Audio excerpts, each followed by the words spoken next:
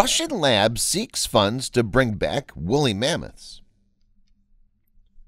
The funds will be put towards the creation of a paleogenetic scientific center intended to study and eventually clone the DNA of extinct animals.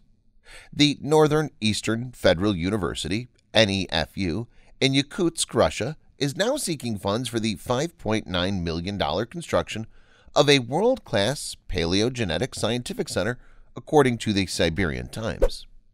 And that facility will endeavor to clone extinct animals such as the woolly mammoth, woolly rhinoceros, cave lion, and particular breeds of ancient horses.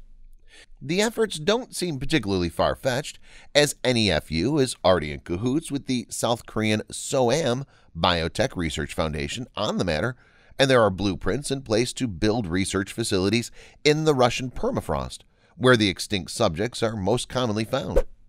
In fact, 80% of well-preserved creatures from the Pleistocene and Holocene eras were found in this region.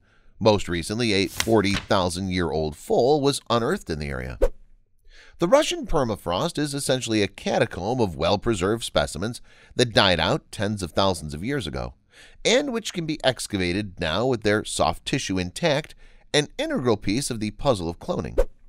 Perhaps the success of such discoveries is what's convinced local investors of the promise of this institute, as the government of the Yakutsk region, known as the Sakha Republic, have reportedly pledged their financial support. President Vladimir Putin himself will even unveil an economic outline for the creation of the center at an investors forum later this month. The world is filled with stories going viral every single day. But how many of these sites can you actually follow? We understand that your day should start with positive stories, stories that resonate with you. And so we started Jojo Stories. Our mission is to create meaningful stories that cover everything from animals to anthropology, history to environment and lifestyle.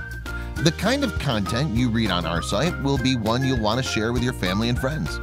We hope you'll join our growing family and be part of our community.